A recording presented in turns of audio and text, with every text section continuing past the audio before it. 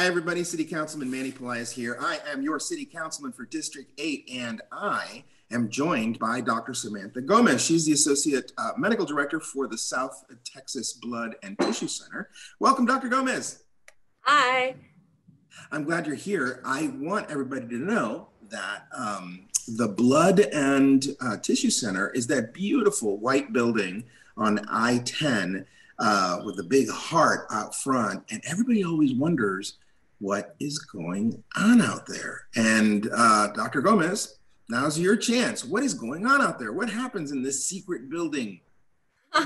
So we do a lot of different things at BioBridge Global. A big part of what we do for the community is collecting blood and blood products for distribution to our local hospitals. We also collect tissue and cord blood as well, and we also test donor blood.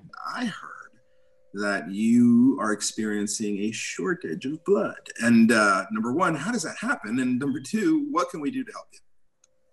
Yeah, so it's been a really interesting time during this COVID pandemic for everybody, including the blood supply. It's really changed the way that we collect blood. And unfortunately, blood does have a shelf life. It only lasts for 42 days.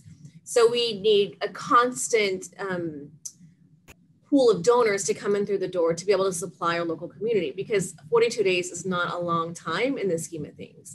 And we're still seeing a high demand of blood in the local hospitals. So it's been this high demand, low supply type of issue that's led to shortages. So I've got a very large contingency of big-hearted and compassionate neighbors who are here to help you replenish. And they're going to ask, well, am I qualified? And so, I've always been confused as to whether or not I qualify and when it is okay to give blood and when it's not okay to give blood. So teach us, Doc, who is eligible to give blood? So donors over the age of 17 can donate blood. We don't have an upper limit on blood donation. Donors who are 16 years of age can donate with the parental consent. And then in general, people who feel well and healthy and have been cleared by their physician are able to donate. And so I would say that if someone is out there and they have questions about, well, I'm on this medication, I have this health condition, just reach out and ask us. We have a team of nurses here who that's all they do all day is answer questions regarding eligibility. What if somebody in my house has had COVID? Does that disqualify me? That is a great question. So we just want to make sure that our donors are safe, and as well as our staff. So if the person is under quarantine because of a close contact, then that person cannot donate until they are out of quarantine.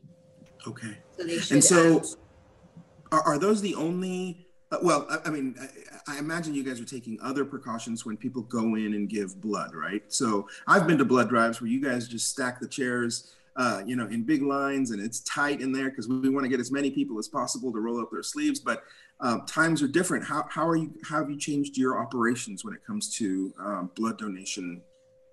Yeah, so we've changed a number of things to ensure the safety of donors and our staff. And that includes, you could just walk in the front door and donate blood. And now you have to have an appointment because we want to make sure that we can ensure social distancing. So that one thing is huge, appointments. The second thing is when you walk through our door, we do ask you a number of questions regarding symptoms. We also take your temperature. We did the same thing with all of the staff. And then we've done a lot of extra measures, which we have on our website, southtexasblood.org, on what we've done to help protect our community. You guys have been working with plasma, that convalescent plasma. I don't know what it means. What does it mean, and what should my constituents who've been through COVID know about the Blood and Tissue Center? Yeah, so whenever someone is sick with a virus, their body has to fight that virus, right? And so part of that is the development of antibodies.